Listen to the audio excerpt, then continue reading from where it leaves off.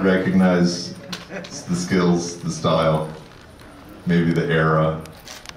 This is Scott's first pipe he ever made. First pipe. Yeah. Some of us have our first pipe. Not all, many of them look like this. It was so tight, and I thought it was gone.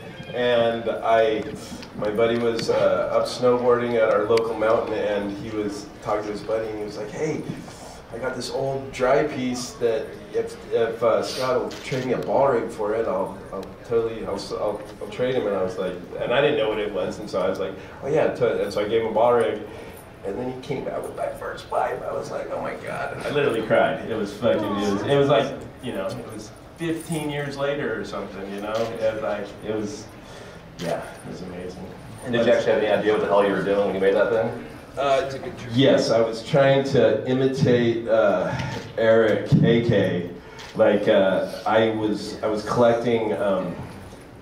Actually, Deline and Clinton were boyfriend and girlfriend at the time, actually, and I was buying cases of their glass. Like it was both of them, and then I would keep the nicest piece out of there, and then sell the rest of the collection.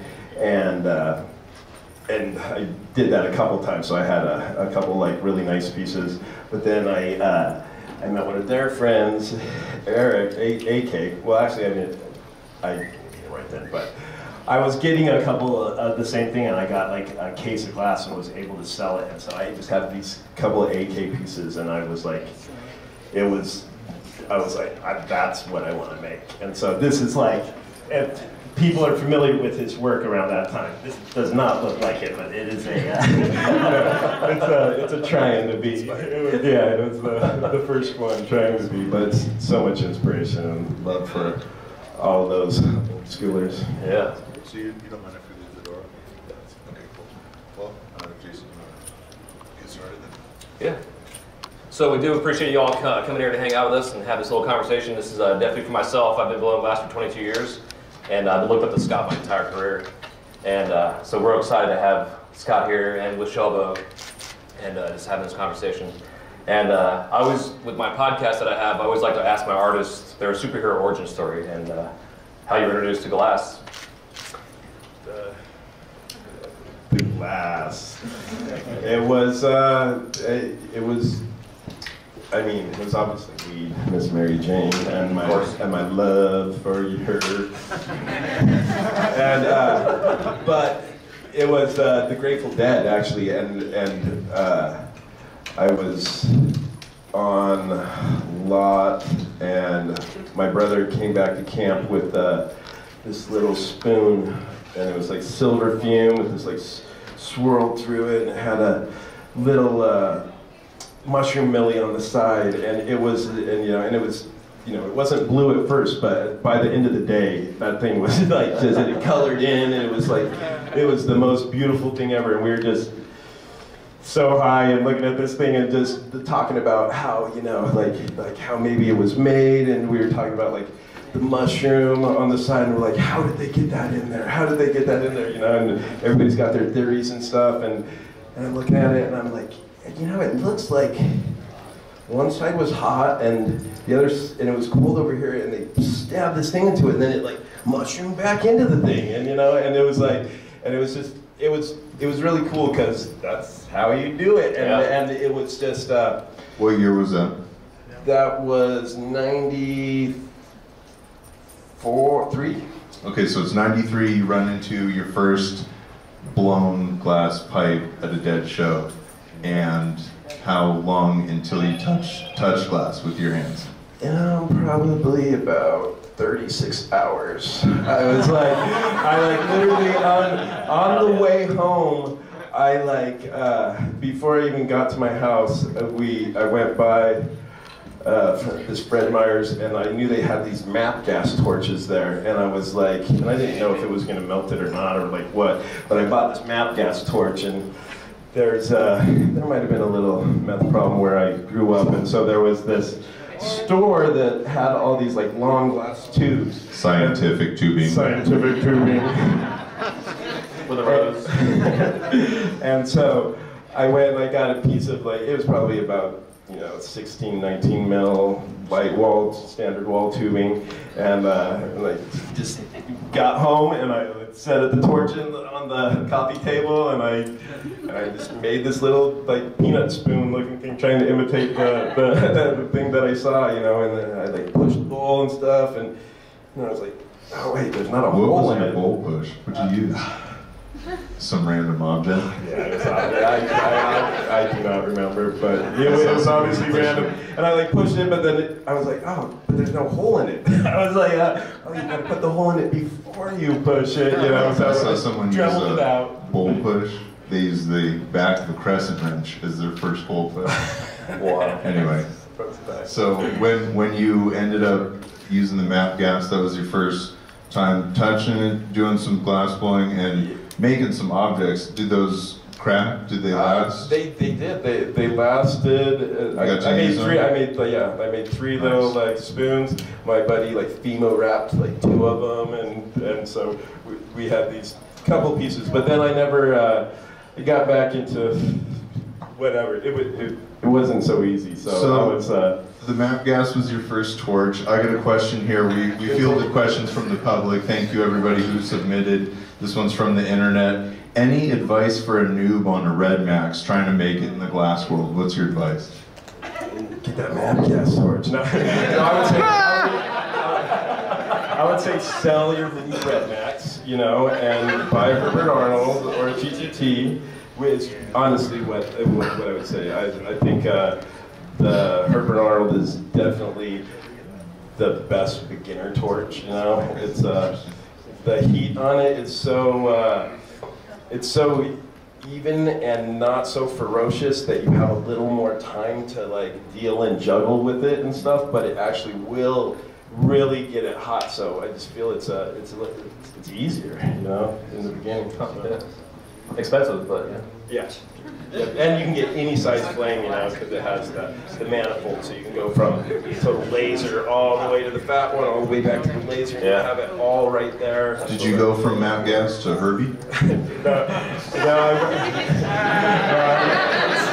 No. And then the map, I went. My first torch was a Carlisle. Oh, nice. And it was because the guy I learned from had a Carlisle, and GTT wasn't a thing then, and it's the only torch I'd ever heard of at that point, Right. So you get your Carlisle, what year's that? That is 98. Okay, so 1998. So it was a long time between, it's not like I started blowing glass then. I was, I had to go on tour and party for a while, and but then I eventually, I was not walking the straightest line, and I had a kid, and I just wanted to make sure that I was always gonna be there for him. So I just needed to walk a little straighter line, but I didn't want to be like mainstream, and I didn't want to like do it like everybody else had done it, and so like the glass thing, because it was illegal at the time, but it wasn't like so illegal that I felt like paranoid or anything from it. So it was like I don't know, it was my calling. Well, I got a question from Marble Slinger. He says, how would you describe what it was like blowing glass pipes in 1998 to a young pipe maker today? And he also says, what's up from Thailand? So a lot of these people, they might not have even been born when you started blowing glass, making pipes. What would you describe that era of pipe making to someone who is a young pipe maker today? It was really there were magical times, but it was like I'm saying, that like I like needed that like alternative type, not mainstream thing, and it just felt like I was doing that, and it was so unexplored. There was just like, I just feel so lucky that I got into it so early, because there was so many like nothing had been done. I did like everything that I like. It was a fresh, unexplored territory. It was so awesome, and like new things is what really gets me off, and so everything was new, you know, and there was so many directions to go. So it was. How many pipe makers were you surrounded by when you were starting in '98? A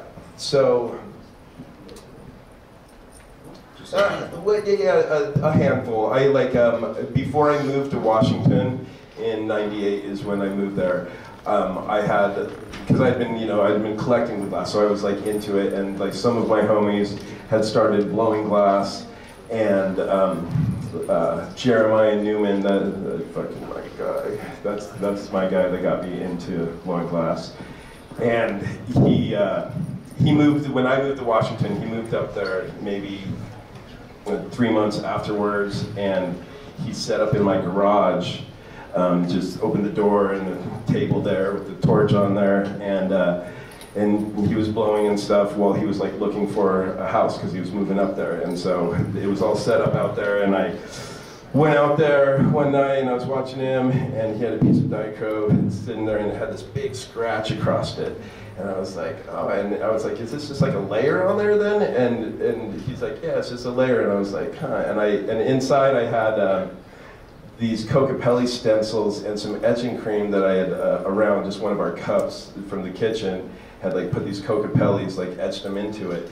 And so I was like, oh, I wonder if that'll etch that off. And so I like put this Cocapelli on there and etched it off, and it like totally took all the shit off, totally clean. I was like, holy cool. And so I had this little piece of dichro with the Cocapelli on it. I was like, all right, well, I got another piece of dichro and put it dichro to dichro together, and then just held it with tweezers and held it in the torch and kind of melted the one end of it, and then squished it with this little masher thing, and then punnied up to it, and kind of melted it all together, and then like scissored it around, and then put a piece of cobalt around it, and put a little hoop on it, and fucking made this like little pendant that I honestly thought was gone forever. I so meant to bring it, but I thought it was gone, and I didn't see it for like over like 8 years, and we'd moved like a bunch of times, and then one time I like this box, and I opened it up, and I opened this thing, and it was sitting there. I was like, oh my God, it was like, so you actually saved that? Yeah, so I meant to bring it, but so of course the clasp was broken. Before you had your Carlisle, but after the MAP gas, you did the dichro Cocapelli?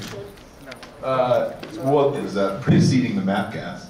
No, this was between the MAP gas and me making the decision to actually be a glass blower, you know, and that was, you know, that was a little bit of fuel for the fire, because I had this really close call in my life and almost got into a bunch of trouble, like literally a week after that, and I had to make some decisions and be like, okay, all right, I need to do certain things, and so what are you going to do with your life then, you know, because you ain't going to jail, you know, so I was going to blow glass. And well, that's a good segue into the fact that right after you started, shortly, you know, time passed and Operation Pipe Dreams happened, and it affected a bunch of people who were in the industry long before we were, the people who laid the, you know, footwork to really get the new generation of independent artists that was blossoming in the late 90s and early 2000s.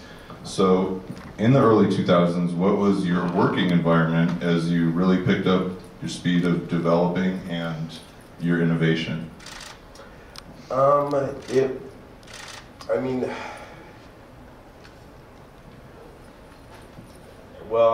I had a shop for the first probably year or two, the first 2 years with the guy that got me into it, Jeremiah, and then I had a shop by myself in my garage for probably 4 years, and then Nebula, me and Ivan and Brock Marvel and Chris McElroy and just some other old school, like Sagan was there for a little while, and that was a really cool shop and a cool beginning. Was But that Bellingham? yeah, that was Bellingham, And there was, so Marcel lived up there, and Ezra, and Brian Decker, and Brian Kirkfleet. Yeah, Brian Kirkfleet actually was the, I've taken two classes in my life, and one of them was from Brian Kirkfleet. We just got together, a group of us, and because he lives in Bellingham, we just hit him up and was like, hey, if we get 4 or 5 people together, will you give us a little goblet so I can class? And so that was in like, 2000. That's amazing. So what I'm curious about though, so you see this mushroom on the side of the pipe, right? The first piece you see. You obviously had some kind of, I guess exploration in way things are made, or just like in your head, like trying to figure out the process. And then the sure shit was actually the way it was made. Then I've come to find out. So before that, did you have any art background to yourself, like sort of as far as like a creative goes? Because as we know you now, in the last 10 years of like innovation that's happened, and having that future for it, Yeah. Did you know that you were going to excel at glassblowing because you already were excelling in art? Yeah. Then you take this little dichro chip, and you're like, hey, I can do this. It's fascinating. No, but I didn't actually. I didn't do much art. I drew a little bit, but I didn't get too into it, and it really was the glass that like bring all of that. That was your out medium. in me. It was my medium. Yeah. It was like, and that was the thing. Like that first time that I like saw that, and being able to understand before I understood anything about glass, like actually understand how that was done, really enabled me to learn from everybody, and every single thing that I ever saw then was like, I mean, it's part of the reason that I didn't take like classes and stuff, because I could look at something and I could see how it was done, and a lot of times, or I would see in my head how you would do it, and a lot of times, and then I started finding out that those things actually weren't how they did it, and it was a way better way to do it that made a better product in the end, Absolutely. And so I really did, I kind of discovered that sometimes not knowing how to do something and not having anybody show you and just experimenting with it and trying to figure it out is actually the best way to do things, and to actually come up with some new awesomeness, So you might have just answered the next question, but maybe you can elaborate on it. This one comes from Salt. He asks, what made you so driven to push things past the status quo of your time of beginning, and why? And I'm going to follow that up with, did you consciously know, or was it subconscious because you're somewhat of a natural, as you stumbled into it, became full-time glass worker, these things just started unfolding before you, or were you aware?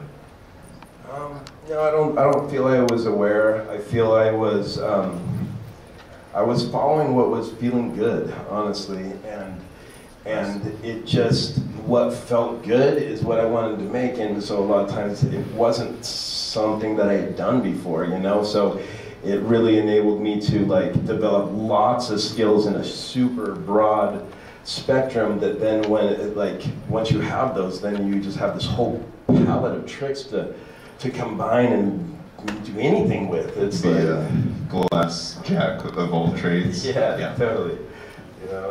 And I really want to give Marcel a shout out for it. He did this piece in 2000, this fish, I think it's what he called it or whatever, but there's these dolphins and this whole entire sea scene that really...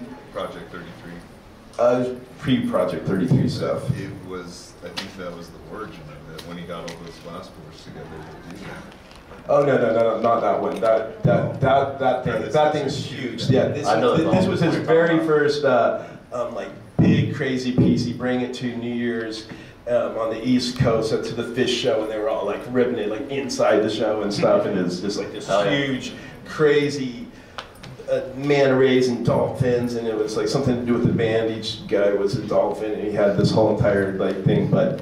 What that piece did is it opened my mind up to like anything's possible. I was like, holy shit, damn, well, I can do, really? This is the way this thing works? You can literally, anything you fucking imagine you can do? And I was amazing, like, right? I was like, thanks, dude. I was like, so then I was like, all right, well, what do I want to imagine, you know? And I was just like, and so I mean, obviously I'm gonna semi-imitate what I had just seen, so I did this one of my only full seascaped things after that, you know, with all the creatures and everything, but it was so he just enabled me to just take it to this level that I didn't even know existed. So. And that was around the time that GlassPipes.org started, because I know Operation Pipe Dreams happened, and then GlassPipes.org was like, fuck you, we're going to still show you this incredible art being made in the pipe scene. And then that became this place for all of us artists, you know, me being in Florida, so far away from everybody else, having the opportunity to see this work. And then seeing you on there, and I'm like, okay, time to sell my torch. I'm done. You know, seeing the color work, you know, stuff coming out. So it's just interesting what grows, you know, from certain things happening in the industry. Especially as yourself as an artist, and your circle of influence that you had too at the studio. It's pretty awesome. Do you brush your teeth with your right or left hand? Both. I try to use my left hand more because it's less coordinated. Just to have the coordination. It's do it with the glass blowing too. I try to do it in the most uncomfortable, uncoordinated way that I can, while the glass is stiffer and harder and it's not flopping all around. And then as soon as it becomes whatever, then I flip and I go to the Old Faithful that I'm rock solid with, and I know nothing's gonna go wrong, you know. And then I use that, you know. But then you start to get hard again. Now you can go back to some just exercising different muscles and being coordinated in all things. It's so good for you, skill-wise, but even more, and brain-wise, but even more important, health-wise, and how hard it is on your wrist and your whole entire body. The more different positions that you can get in and be blowing like this, and doing all that, it makes sense. That was my follow-up to that. Was how you're doing, because I know myself, and a lot of us that have been doing this for so long, our hands hurt, wrists hurt, you know. So all this stuff that you're doing, how you handle it, you know, physically. There was a few years ago that I was pretty I was feeling pretty not so good about my shoulders and my wrists and stuff, and I was actually having some severe problems, and trying to hold glass, and you're putting the glass in there, just wedging it in there and holding it with one finger, all weird and shit. But now through just a little bit of exercise, and actually it's been more of a mental thing than anything, that I was feeling this weight of the world kind of thing on my shoulder a little bit, and taking on too much, and it literally was coming out of my body, of manifesting physically in my shit, you know. And when I got my mental shit together, it healed my body. It was I thought I was not going to be able to really do this, and I was and I was, it was pretty shitty for a second, but it's right in here, and you can it's feel better. Super important, super crucial to pay attention to. And anybody out here who's in their first couple years, I hope you just listen to that, because we might sound like some old fogies up here being like, oh, my back. But it's the real deal. Glass blowing is hard on your body, it's hard on your mind, and if you don't have both those things in balance, you are definitely going to be... Yeah, get the fuck out of the studio and do something else besides blowing glass, you know. Bull Pusher submitted a question on the internet. Drew, what up? Do you do your own stunts, or do you use a body double? Perfect follow-up to that health question. Depends how fun or dangerous they are. I'll do the funny ones. I got a pretty good stunt double though. So let's take it back a little bit. I'm curious about the beginning of your career in pipe making. How was your support from your parents and family and friends in choosing this? as a career path. You mentioned you had just become a new parent, so those things kind of end up happening to a lot of us in the industry. Shout out to all the glass parents out there. It's hard, but you're doing a great job. And how was your family relationship? Did they know? Did you have to keep a secret? No, I definitely didn't have to keep a secret, but there was so I was raised Mormon, so you know they're not going to totally super approve of that too much, but they kind of saw the path that I was on, which it definitely wasn't a Mormon path already, and so anything I feel that was progress and anything that I was really like into, they were really supportive of it, you know, even though it might have not have went right along with their thing, but they already knew that I wasn't doing that, so it was cool. It was fine, and I felt super supported, you know, and yeah, that's awesome. It was good. Is there something that you learned down the road that you wished you knew when you first started melting? And you know, if you could do the go back in time, talk to yourself, give yourself a pep talk, or tell anybody here who's in their beginning stages, just something that hit you down the road a ways that you absolutely wouldn't have known in that first phase. I mean, definitely the physical stuff that, like, really listen to your bodies, you know, and if it hurts, stop doing it, you know, like give your wrist or your shoulders or like whatever is like ailing you, because when you keep doing it, it's going to make some problems in the long run, you know. So really being able to change the position that you're blowing, and like don't just sit, stand, sit, do everything that you can to have a variety of things, and it really helps. And do a variety of techniques. Don't get stuck in doing something, you know, like I know a lot of people want to have this like thing, and they want to be known for this, and like if you don't like do like the same thing, then it's hard to like get known, you know, and that helps you sell shit when you're known and stuff.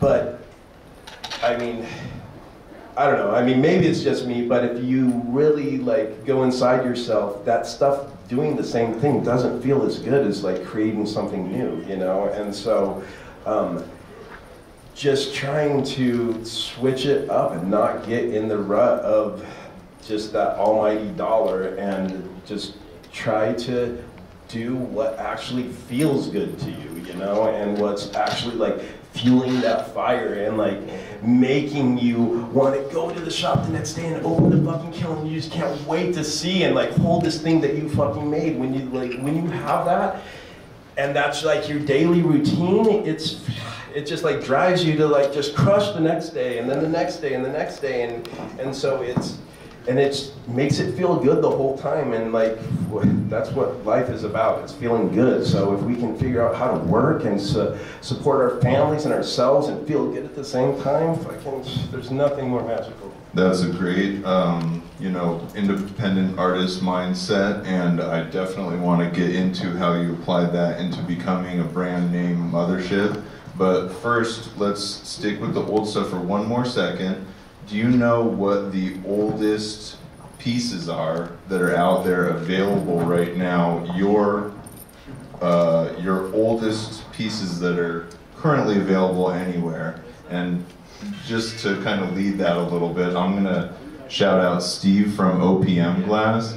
That's my guy. Steve is a legend. He's in here somewhere with us, and he brought the vintage pieces that you see up here with all the different pattern work, and you've all seen these for years and years. It might have been the first piece you ever saw that led you to this spot right now. So thank you, Steve from OPM, and he's got an amazing shop. So if you want to see the history of glass pipes in America from all the American makers, check out OPM Glass. Oh, he definitely has the best collection of your work? And a bunch of a lot of the OGs, you know. It's like He's got it going on right there. Has everybody But scooped good up? luck. Well, I'm just like, kind of good luck getting those ones. Yeah. Stuff. I was like, he said no so many times. I was like, he's got this amazing store because he doesn't sell it. Well, he's open for biz, and a lot of the pieces are on the market, so check them out. But is there work besides these two examples and the rest of the stuff in OPM that you know is out there still lingering in shops?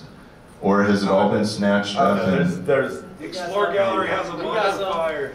Explore Gallery has Yeah. some old pieces? It's hard for me to know where. I don't know where it's at. It's been, I just make it. It's been maybe a little while since things were not released as Mothership, yeah? Yeah, it's been. I mean, I got absorbed like 10 years ago. Really, it's. I just found that through a couple of these really big pieces that I did in the past and how long they took, and then looking out into the future and being like, like me and Ivan made this Eye of the Flame piece, and it was huge and Shout out Flow Magazine. Oh yeah, That was actually the first so sick. piece I ever saw from you besides in a sesh one time. Yeah. And the thing took us so long, and shout out to like Timmy at Head Venture, because he helped enable it happen, because it was taking so long. It was like a 6-month process that piece got made, and I got a family, I got to feed them, it's like, so to get paid halfway through on this thing that we were making, and him having the faith that it was gonna like come out and stuff was fucking really, really cool, and there was definitely some shops in the beginning that Steve is definitely one of those, that enabled me to push the limits, because if you don't have that, you have to pay those fucking bills, you need a house, and so it was. So you do the independent artist grind for a number of years, a long number of years before establishing Mothership Glass. One of the questions coming down the line from the internet is, does a brand format limit the variety of styles and techniques you can use? You were mentioning the exploration as an independent artist, using all those things. To this person, what would you say when they say, would it limit, or is it actually putting all those techniques together? It's actually enabling a lot more, but it's a slow process to grow into, because as we become more and a bigger team, and we all learn and we're all better glassblowers, then it enables us to come together and make these new things. But as you're trying to form and get skills in people and stuff, you can't necessarily just throw them right to the hardest stuff to make. There has to be some progression, so you are limited on how fast that your team's progressing, on what you can really make. And that's why I'm so like, it gives me goosebumps every time that I think about it now, of just where we're at with the team, and just like all the sorting of people, and just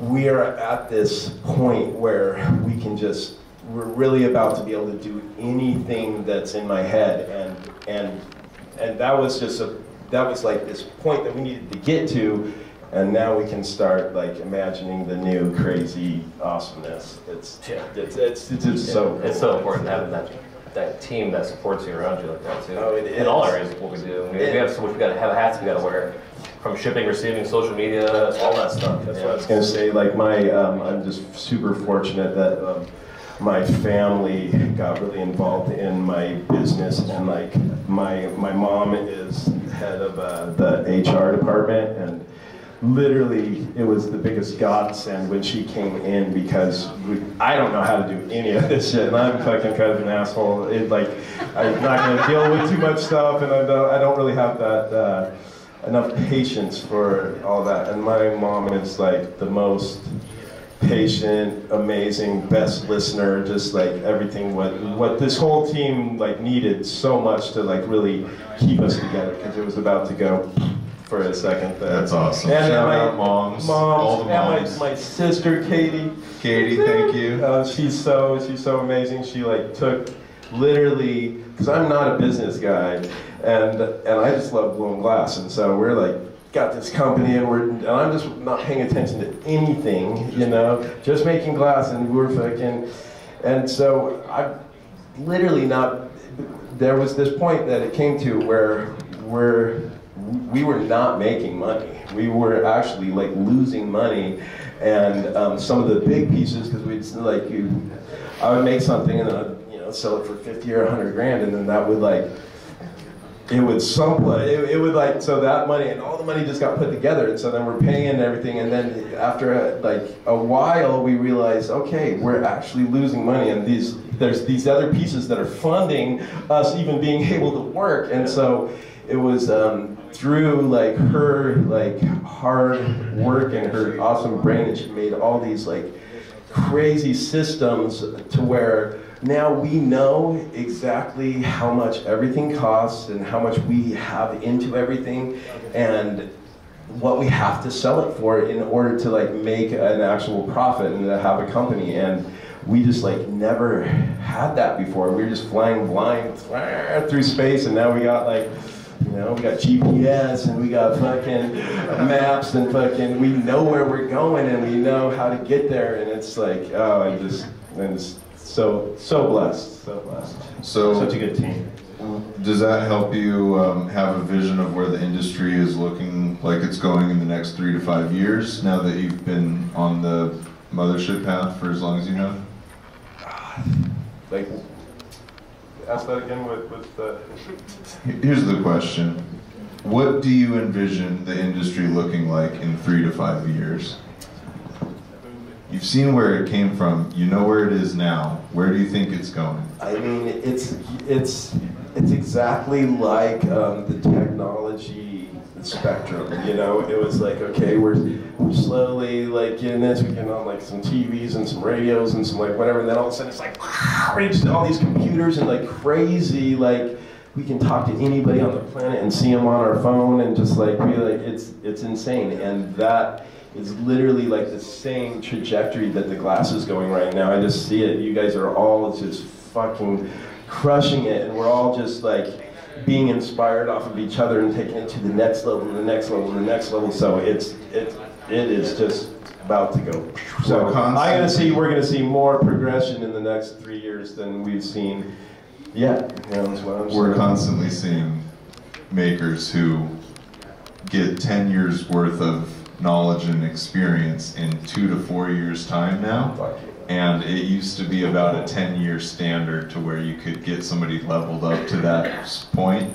So shout out to all the young makers out there who are keeping us old fogies on our toes and making us get into the new techs and try and flip it on you guys and turn it back over to where the inspiration goes back and forth and back and forth. It's never ending. And everything that anybody has been inspired by ends up taking them in a new direction, which goes right back to your point about exploring all those different techniques. That's where everybody's finding their own voice. And a lot of people here are gonna ask, how do I find my voice, not my one thing I make necessarily, but how do I find what I like to do? What am I doing that maybe didn't click like it did for you? You just jumped in, found a bajillion techniques, were good at all of them, crushed it out, ended up taking this long pathway to get to the point where now you're exploring everything through Mothership. So with everybody who's kind of just like doing their very first mushroom implosion, then where does that leave them as far as finding a voice in today's very, very noisy atmosphere of pipe making? Yeah,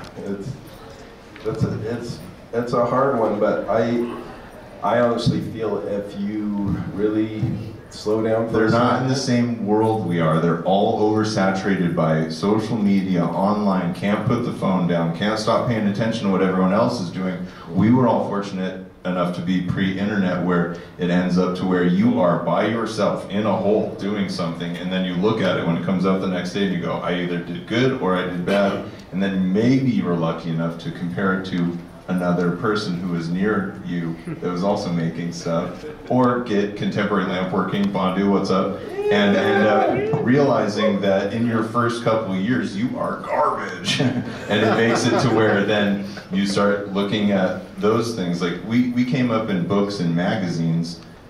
Everybody now is going lightning speed. How do they even, are you saying detach, like throw your phone in the garbage? I mean, or just put it down and go for a walk in the woods? You know, I feel very, very, very fortunate to not have to do the social media thing I have with like people that do that for me. Thanks, Lucas. Thanks. You know, and so that can be a big piece of advice. If you can have someone take over your social media, if you have a photographer friend, if you have, you know, accept the help that's around you. If there's people there to fill that position, it will get you right back on the torch and making more stuff, which is what you need to do as a maker. And honestly, if all those hours that you're actually looking at this phone, you actually were on the torch blowing, you would be so much better. You know, it's like it really, you know. Practice makes better. Yeah, practice makes. But it's, I would say, like, if they want to find their voice or like whatever, it's following your heart. It's like you have the ultimate radar inside of you, and if you really like slow down enough and get in someplace quiet and fucking take some time to yourself, you'll know what to do, and you'll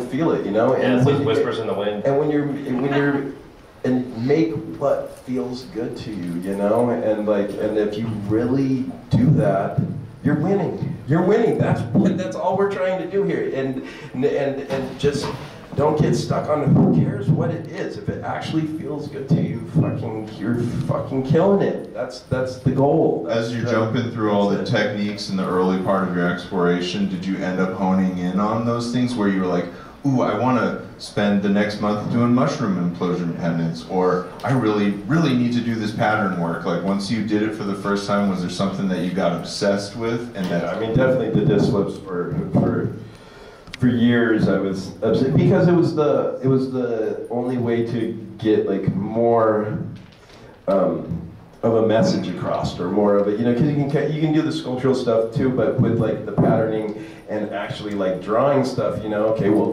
this has a Celtic feel to it, and so like without those patterns, it's not going to have that, you know, and so. So you're inspired by Celtic patterns, but did you do that first? I don't know, I'm asking because I don't know, did anyone do like disc flip style piece before you did it?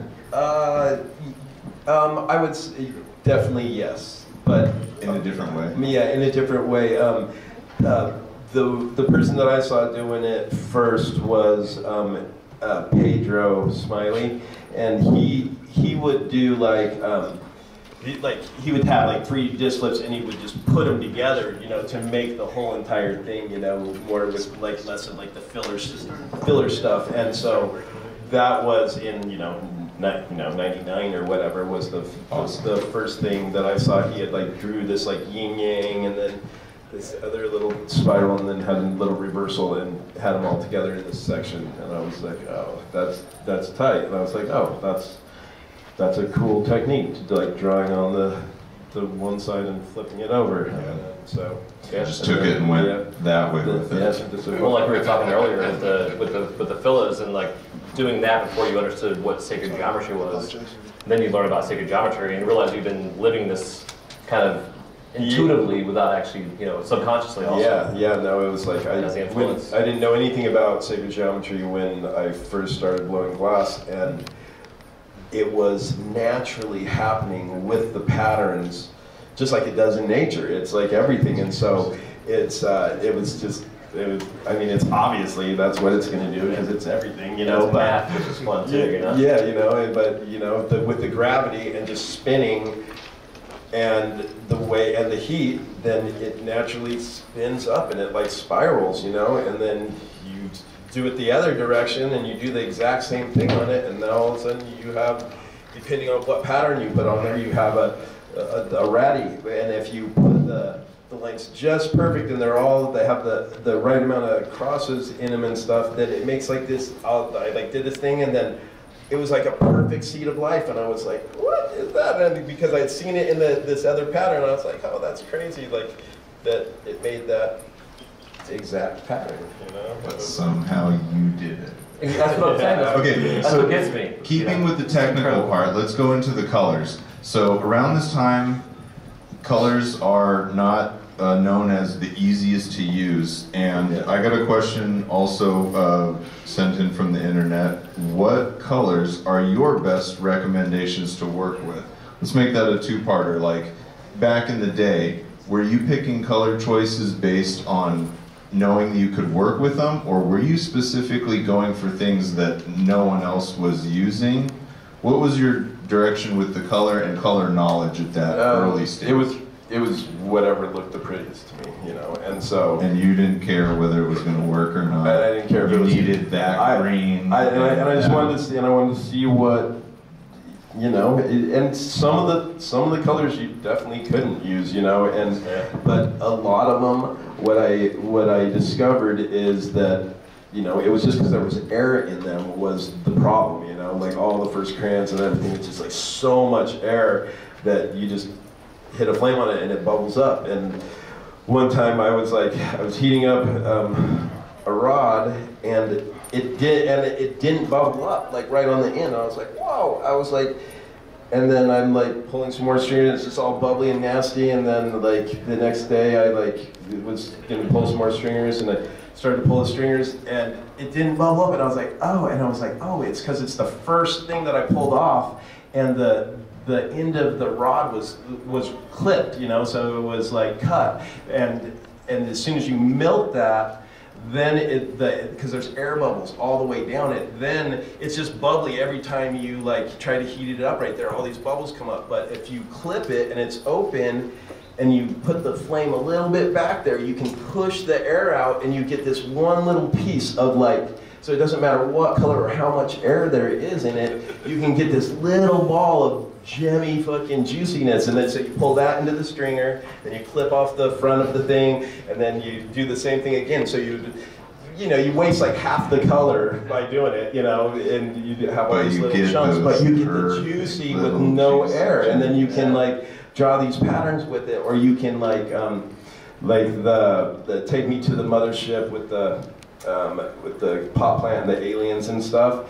That piece, the rainbow, like all the balls on it and everything, that was as big of a section that I could make clean, you know, because it was like you could only like melt the last, you know, like maybe 3/4 of an inch of the rod on the end and make it good, you know. And then I'd ball that up and I'd stripe a little bit of clear on it, blow it into a ball, and then I like built that little tree thing with that. But it was like, you know, it's just trying to figure out how to do it clean. This is my favorite part of the interview, because you're seeing him relive that moment, and each of us has had all those little moments where you're like, yes, I understand in a way that I didn't understand before this moment, and now I can never go back.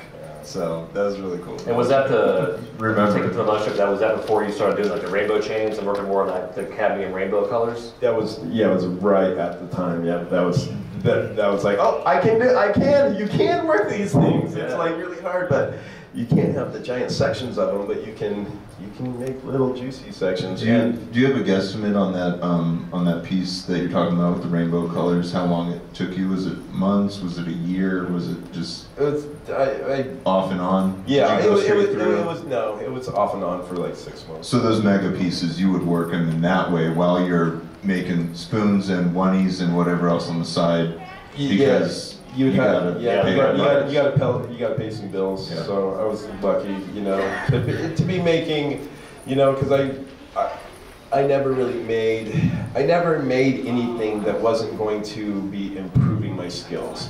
So if I'm gonna make like a little spoon pipe or something, you know, I was like doing those carved dragons, or I was doing like I was doing something that was more than just the fret pipes and trying to get that quick dollar. I wanted some skills with that quick dollar.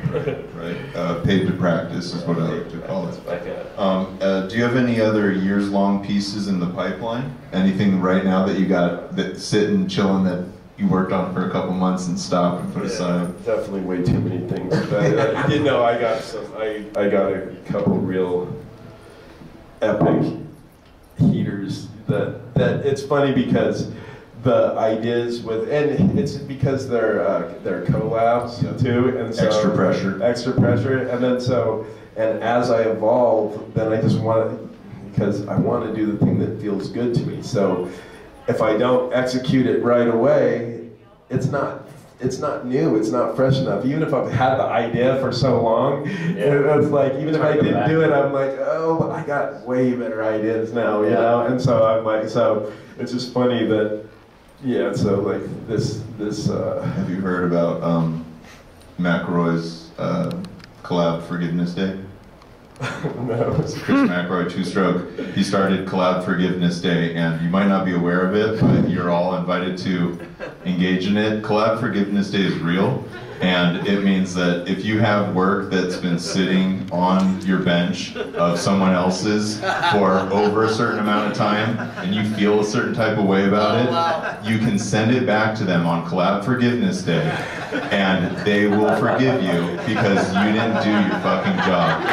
And here's the deal, you forgive them, and it could yield you pieces coming back to you too. We've all left work with other people that didn't get finished, and it's something that glassblowers need to accept. And I gotta tell you, if you send that work back, all the weight is off your chest. And then they get their prep back, the sickest prep they've ever made comes back to them like years later, and they collab with themselves, and they make like the best piece they've ever made in their career. So anyway, shout out to Chris.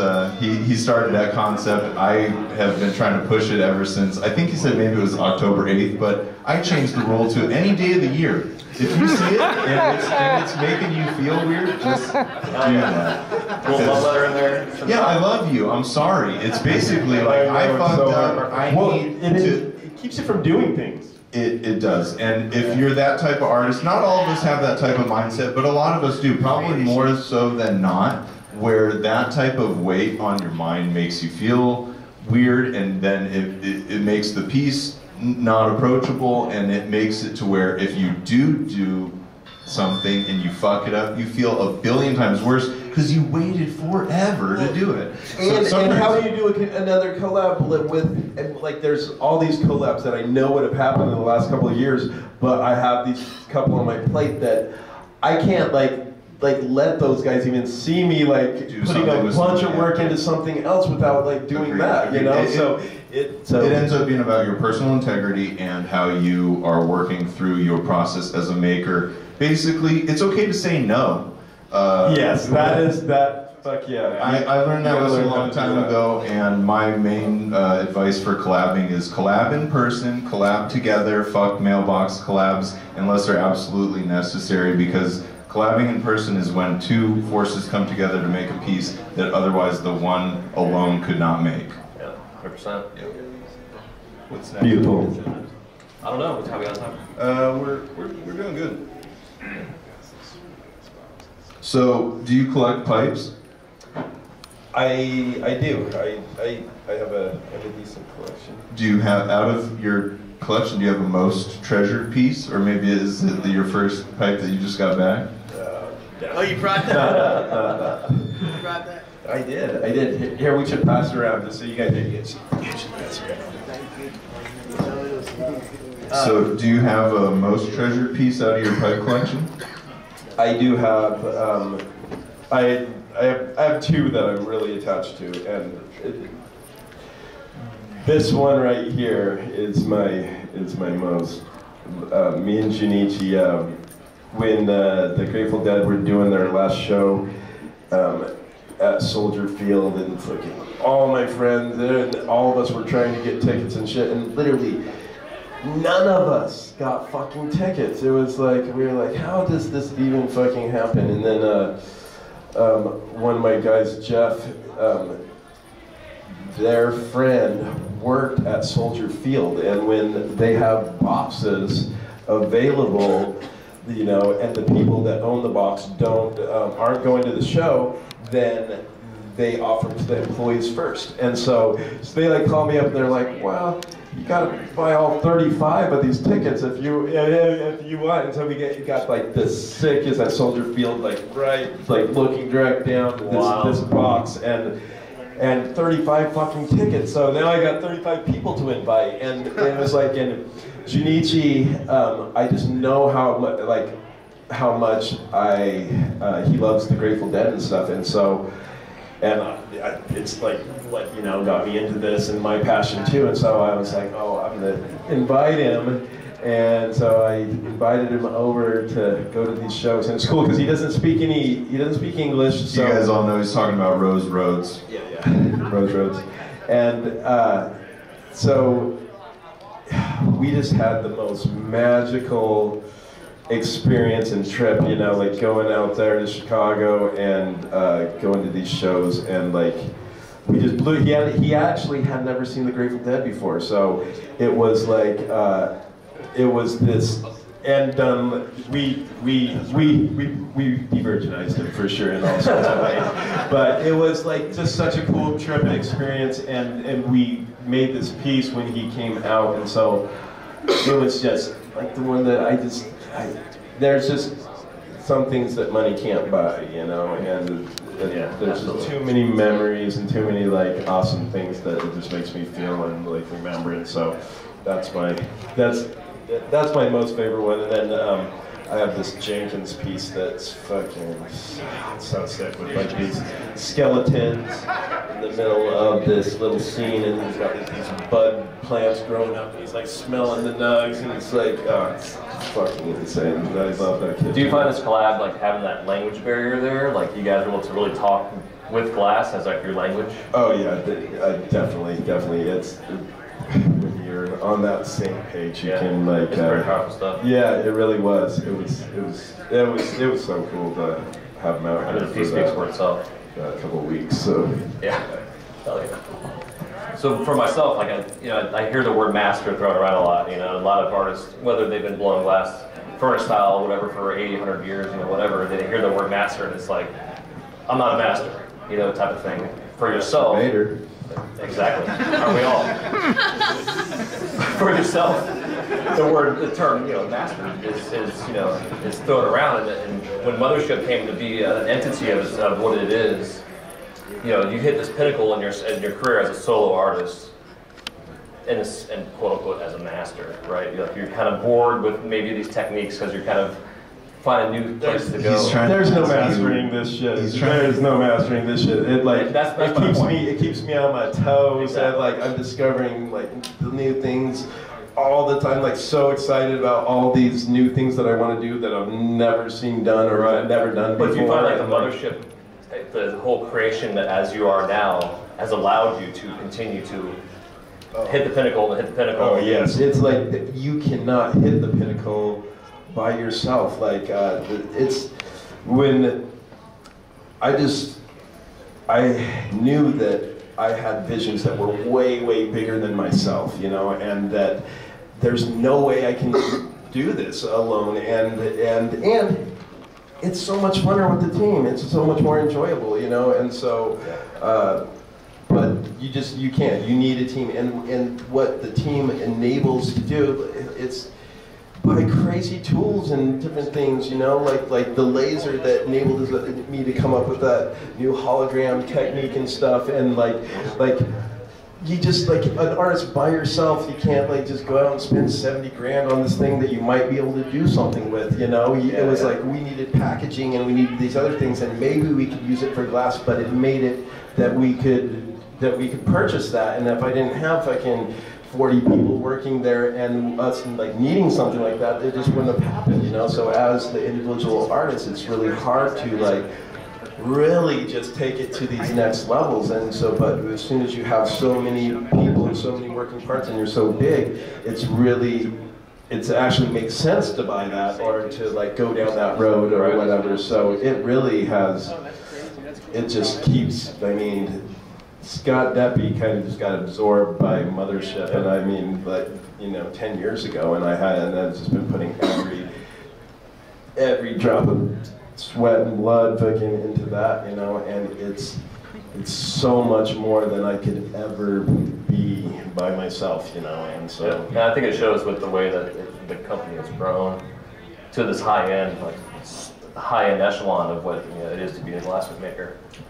I personally saw Mothership skyrocket to the upper echelon that it has held since, and I am, just a humble observer, but it's wild to see fellow pipe makers, glass blowers, do anything that gets that type of momentum to where I feel like I blinked and then Mothership was everywhere, and everybody was going crazy for it. And so it was really wild to see that, going from meeting you early on and then, I'm tied up in my own world, and a few seconds later, you're Mothership and you're dominating the functional bong market, and I'm like, holy cannoli, this is something that not a lot of pipe makers I know could do. And I didn't even know the specifics of who is involved, who's behind the scenes, all the stuff. I'm just watching like everybody else here from a distance and being like, what is going on? And the whole world's waking up, and you see technology, social media all pick it up and run hard with it. And then it makes it to where here we are now talking about your transition from an independent maker to a full-on powerhouse brand, like one of the most recognized names. And now I'm guessing internationally, I know it's definitely national, but you're probably internationally around the world as one of the high-end labels. So what do you do knowing that that's where you are at right now? It was a whirlwind to get there, but now you're in this whole new arena, right? What's the next moves as Mothership while still being you within the company and innovating, guiding the designs and the techniques that you guys want to put into the work, but then knowing that you have a business to run, that you have employees that are counting on you and a payroll and all that stuff? It's a lot, right? Or a sub-question, do you get to go into your lab and someone else is handling that? You have a manager, do you have, all these different things? People are curious because you guys are a big brand, and it still seems like it is a small studio vibe because all the pieces are so intricately worked, but you're still putting out enough to where shops are getting drops. Work is showing up all around social media. How is it that leaves you to either continue making and keep your blinders on and just go, or do you actually jump in and have to make those big decisions as the company owner, founder? Both. I'm like, it's both. It's becoming less and less all the time that I need to be involved in some things, It's like my team is amazing, It's like, I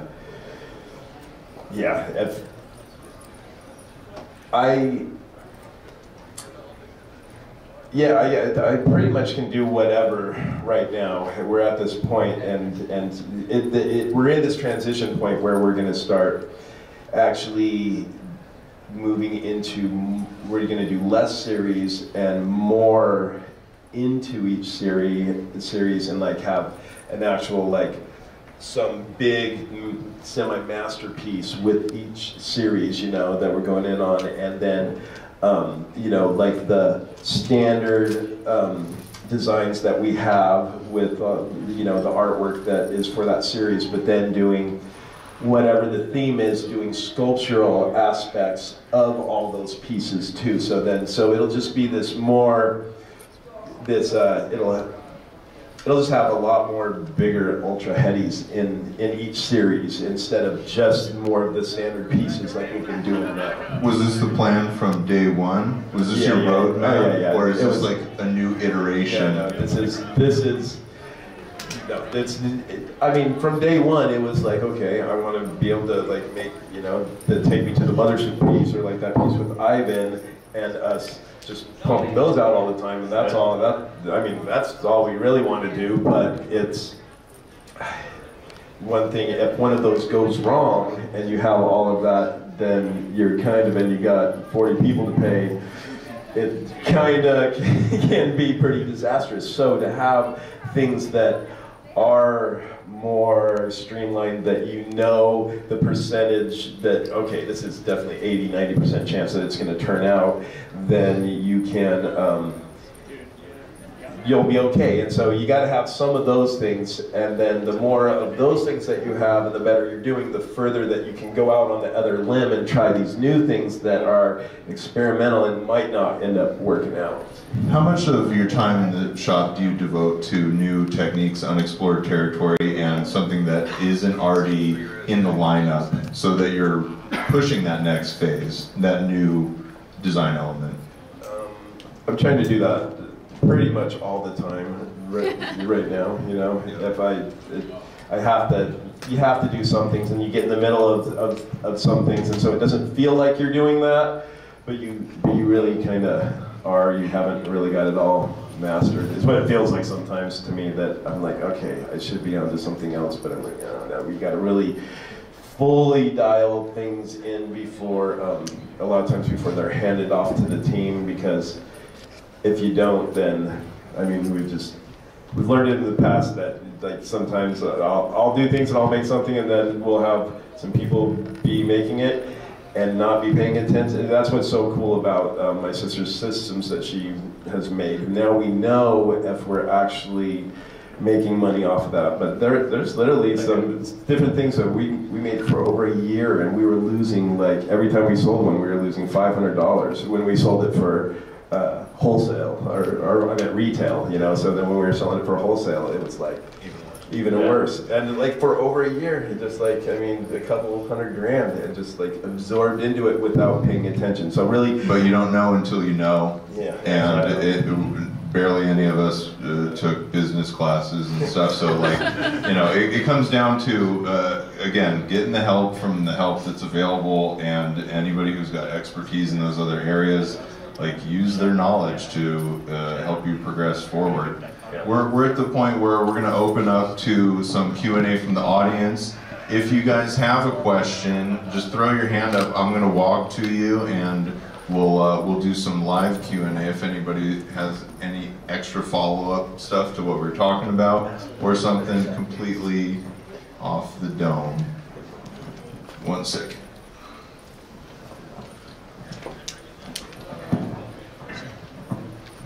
Here you go. Thanks so much, Scott. I just wanted to ask if you could buy a pipe from a contemporary pipe-making artist that's alive, who would you buy one from? Who would you spend your money on? Yeah. Who would you spend your hard-earned money on nowadays? Jenkins. You already answered it. I already did. That piece I just bought a couple of years ago. So that would be, honestly, yeah, it would be Jenkins right now. Very cool. But there's a bunch of others too, but that was, he Go ahead. doesn't love it. He really does. It's on. WJC. Nice. I just wanted to say thank you. And prior to Glass, what was your first inspiration, like an artist as a young child, or something that just wowed you in the art world?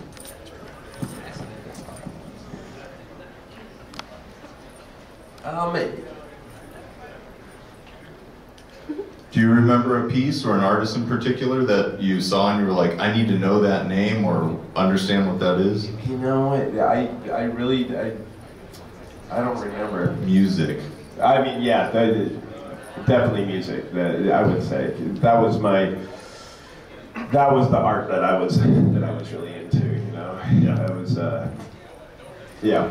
I would Do you think growing up in the Mormon family, the church-wise, like that kept you from being exposed to artists? So sheltered, so sheltered. Yeah, it was. Yeah, that religion doesn't really want you to like feel lots from outside things, you know. Yeah. So, yeah. Nice. Okay. All right, here's another one. I just wanted to ask, what skill do you think helped you build the most skills from it? You were saying you wanted to always do something that you felt was making you better, and I was wondering what technique or what like ideas helped you the most to get better? And also, do you use China Cobalt? Did you hear him for the first part?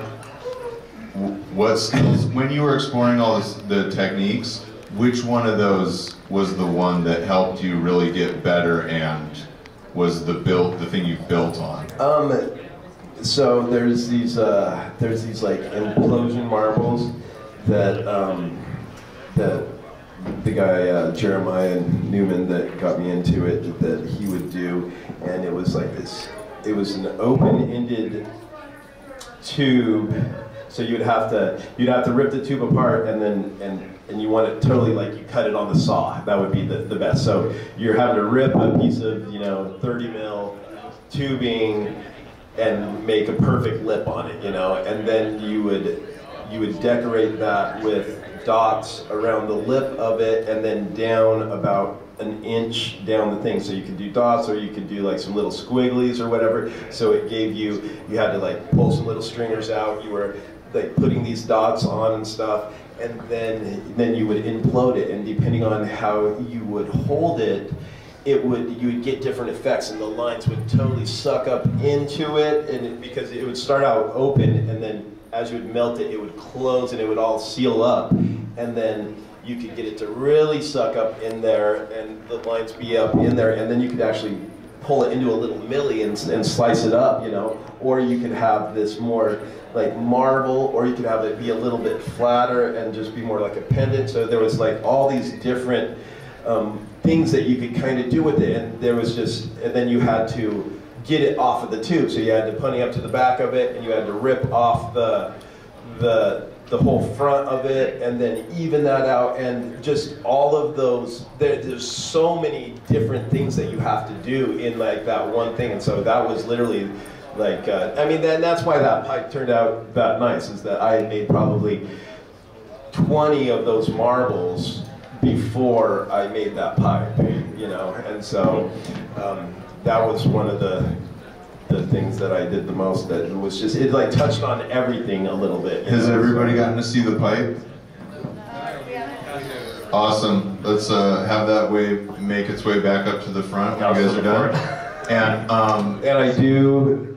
I do use China Cobalt. Not only China Cobalt, I use the best glass that there is available, and glass isn't a race thing, and so it's borosilicate or it's not. Yeah, it's 33 cm. And so the problem with a bunch of the China is that it gets hella beat up. So it's ruined on the outside. So if you put it in the flame, it just gets tired, and it just like bubbles up and does all these things and different things. But for the actual like glass and the quality of it, I'm just saying, like, not one American company has anything on some of those colors that they're doing. They're like totally air-free and like nice sizing and like different things. And so it's just like, we use the best glass in the world, whatever that is, And sometimes it's an American company, sometimes it's a Czechoslovakian company, sometimes it's a China company, So it's yeah. We got to try them all. And they definitely weren't that super evolved. Like literally, I didn't use it for so long because you couldn't, because there was definitely, like, when they first started making it, it was just like the American guys. The shit 20 years ago fucking sucked from everybody. So it was just like, and it's like, I love all the color companies, but it's not ultra consistent. You know, you get a batch of some amazing stuff, and then like the next batch that you get, you ordered the same thing, and it either has error in it, or it's like doing a different striking thing, or it's doing like, it's just not consistent. So, yeah, you know, So they do have some consistency in those cobalt tubes. They and do. If you've ever worked it, I don't know why you wouldn't work any glass that is available to you. Yeah, I'm coming from the perspective of being heavily aligned with Glass Alchemy and loving all the American companies that led the way, but have acknowledged what's been going on worldwide the entire time we've been makers. So if you're not trying all that stuff to see what they have going on, then you're missing out. Any other questions? All right. Hey Scott, thank you so much for your time. I just wanted to ask you specifically about the issues that you were having with your physical ailments when you were having issues with your wrists and your shoulders. You said that you healed your mind, and that's kind of what led to the pain and everything else diminishing. How did you heal your mind, or what do you recommend to heal your mind?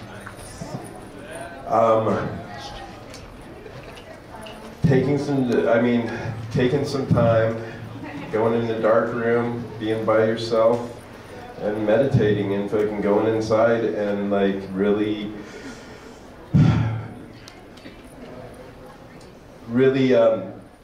rehearsing how you want your life to be and what you want to happen in it, and harnessing the emotions of what that would be if that actually was your reality, and trying to live the reality that you want to live before it's evidence there, and like actually feel it in your heart. You have to feel it, and you have to fucking know that, and just feel like it's already happened. And then you get up and you fucking walk into your day like that, like it's fucking already happened, and it will. And it's just like, we are the ultimate creators, and the power is inside of us to literally like do anything that you want. And that's all it is. It's intention. Intention with feeling produces this. That's what this is, you know. So that's powerful. Are you meditating daily? Definitely. I get up every morning like hella early, and I give myself a couple hours to be with myself, and to like, and I don't want to get up from my meditation until I feel like something's changed, like I'm different, you know, and once I feel different, then fucking that morning ritual, man, is so important, you know, so important. I saw some other hands shoot them up. Because if you start your day like that, you're pretty invincible, you know. You get your head on straight, you get your heart and your fucking head being coherent, and like anything can come at you, and you'd just be so much better for everyone you run across that day, you know. Go ahead. Dude, so you figure out a new technique. How do you pass it to your friends? How do you get your whole shop on the same level? I mean, practice. I mean, it's like it's hard to get everybody on the same level, because they have to want to. One, so it's hard to. You're not just going to get everybody on the same level. So a lot of times, if we're doing something new, it's the people that you see the interest, and they're like trying, and they're like asking questions and stuff, and then it's just about like the one-on-one, and like trying and going through things, and then it's a lot of asking questions, you know, that like, and so it's a lot up to them, really, you know, and then I just kind of, because the whole thing is that I just want it to feel good to them, what they're doing, you know, and so if they're wanting and they're interested in doing it, that's what I know, that feels good, you know, so those are the people that I want to like bring into the new technique or the new piece or the new like whatever that we're doing. Can you read people like that when you see them naturally being drawn to the wanting to learn that next thing and stuff? Oh yeah, no, you can. I mean, you. Some people can. I'm saying, can you?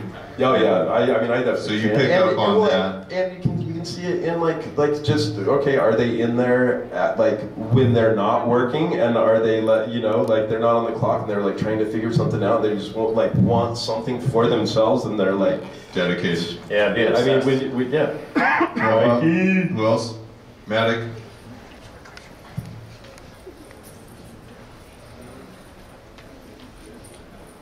What's the story behind the Deppe's Darkness color?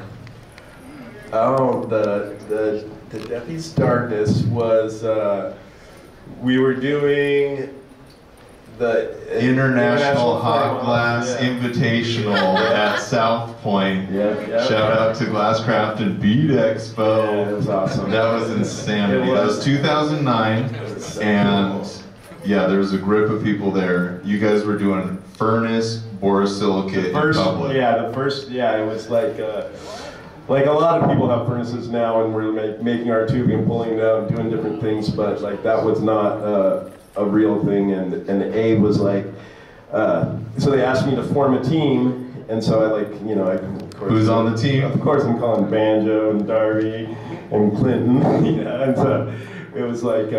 Yeah. So you guys heard of them? Banjo, Darby, Clinton? Ever heard of those we guys? definitely had a good team, and Abe was like, "You guys should be Team North Star, and I'll sponsor you," you know. And I was like, "All right." I was like, "If you get us hot furnaces there to where we can be pulling hot glass out of it, we'll do it," you know. And so he's like, "All right," and then so we met up down at. North Star, all of us, and for a couple sessions to like decide what we were gonna make and pull some shit out of the furnace and like figure out, because we were like, all right, if we're doing a flame off, if we have hot fucking molten glass, we're gonna have a leg up on everybody, right? It's like ready to go, you know. So we so we designed this cool chandelier that we ended up like making with the furnace there in the. I was one of the competing. I was on one of the competing teams, and we got destroyed. We had a little advantage. Everybody, if you were there, everybody was freaking out, and barely any of the other pieces got looked at because their piece was so insane. It was huge. The color was striking because of just them flame working it, because it is. The darkness. It was yellow or mixed with. Is it the amethyst? Yeah, amethyst. So that was originally like the Deppe's Darkness was. I mean, it was Abe's trying to make some money on there, like whatever the thing. Right, because at the event it had no name. It hadn't been produced before. Yeah. And it was, how did you guys choose amethyst with yellow, and was it both in the same pot? It was there, but not originally. You know, when the really juicy one is when you dip them over the yellow over the. Right, that's what it became. The other right? one, yeah, because when you mix them, it just starts being so much like so many other like striking colors. Yeah, but that piece at that time to have that amethyst pushing all those ghosty blues, you know what you were doing. All right, who else has a question? It was good. All those fumey blues. We were like, what is this? Outside of blowing glass, would you say there's anything that has helped expand your skill set, glass-wise?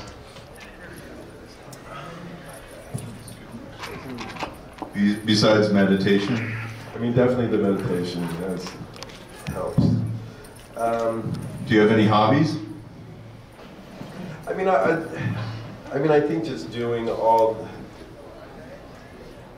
just any of the hand-eye coordination type things, you know, like I really like darts and pool and golf, and I'm very natural at all of those things. Came super easy to me, to be fairly good at, and so I think just doing a lot of that hand-eye coordination type stuff has paid off. So if you're a good bowler, you can make some good bowls. Yeah. There you go. Or video games. I mean, sit around playing games all day. Yeah. You're not making glass, but you know. Are you a gamer? I am not a gamer. Okay.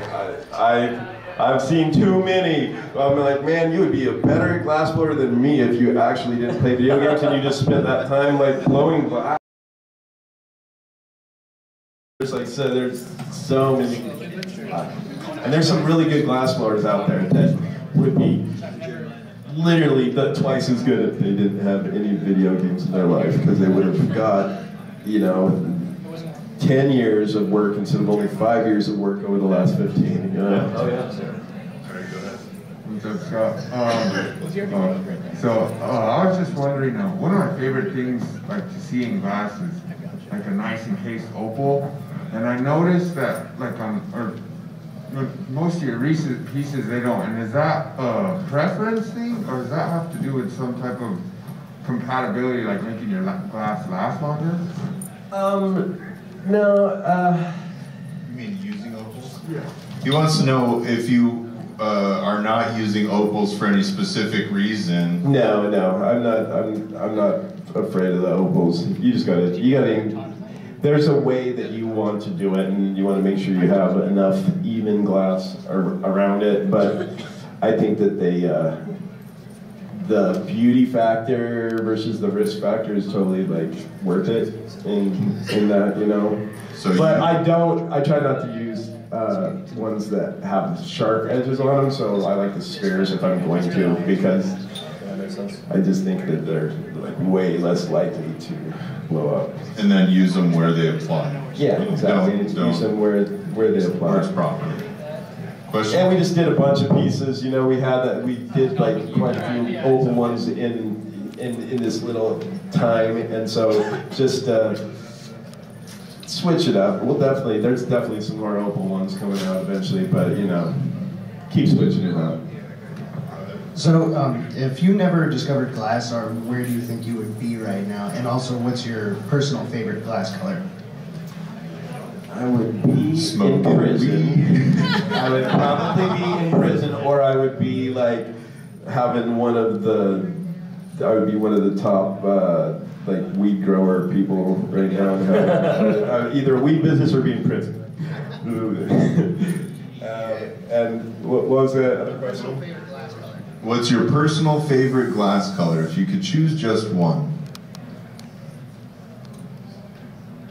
So hard. It's so hard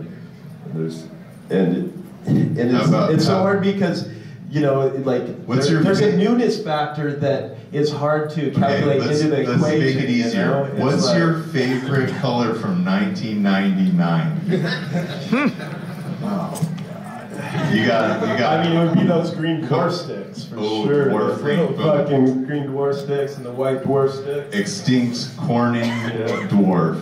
Perfect answer. Next question. Throw your hands up. Who had one? There you go. But the Illuminati is. I just love it. It's just such a nice. Green's one of my favorites, and it's just a cool color of green, and it fucking glows and stuff. But some of those like. Boro Slugger bars, like some of the new ones that, it's just some of those purpley pinks and carmeline type, like some of those are just so, I don't know if it's just because it's new, but they're fucking pretty. They're really pretty. Go ahead. Hey Scott, thanks for doing all this, answering our questions and all that. I've got a couple. You might have gone over about the disc flips and the stringer work. Who is the person who taught you to do that type of intricate disc flip stringer work? Because it seems to me like you just kind of popped onto the scene and that was just me. Yeah. That was just me. Yeah. That was. I mean, like I said, I saw Pedro had this piece, and he had he had a yin yang on there, and it was on the inside, and I was like, because I had seen some of the Snodgrass crew and stuff. Badgman would be doing like his little drawing things like that, but it was just so much cooler when it was the 3D and it was like on the inside and it was popping up, and so Yeah, so it was really just, it was me just seeing that there was so much potential there, and that, oh, you can actually just do anything. I'm also curious about the story with Draconis color. Do you know anything about that? And what's the history of that? Because it seems like this elusive color that I don't know the origin to. I'll tell them. Draconis came out of nowhere. It was in the late 90s, early 2000s. Draconis was made by an independent color maker who somehow figured out how to bring satins out in a number of colors. Then it was absorbed by North Star. It might have actually been absorbed by Precision, which was Abe before he joined North Star. Then it ended up where Draconis was owned by North Star, and I think was worked into maybe a couple experimental things, but it ended up to where Draconis kind of just dissolved and is now, you know, what it is. It's out there. They're satiny colors that you can get your hands on, but it was so now, nice. It was amazing for the time, but in the most recent time, we've seen a number of makers try and return to satin glass. Yeah. So it's not something that was lost forever, because I've seen pieces that I didn't even know, colors that are out right now, that have that effect, and it's very, very similar to the Draconis that we might have in our stashes. Okay. Anybody else have a question out in the audience? Yeah? I was curious about these pieces here on the left, this bubbler and this bong over here. This was my very first bong that I ever made. Yep. Which is tight because it came back like magic too. It was like it was out there, and I got that one back. It was crazy because I got it back right like within all in the same year as that first piece. So it was it was cool. What year was that? 2000. Nice. What year were the white one? 2007 to 2008. I think they got started. Same for this one. White. God, I'm trying to remember. Oh, it was some big bars from Abe. So I think it was probably Fat stuff with Star White. Yeah. That's what I think it was, some old Star White. Nice.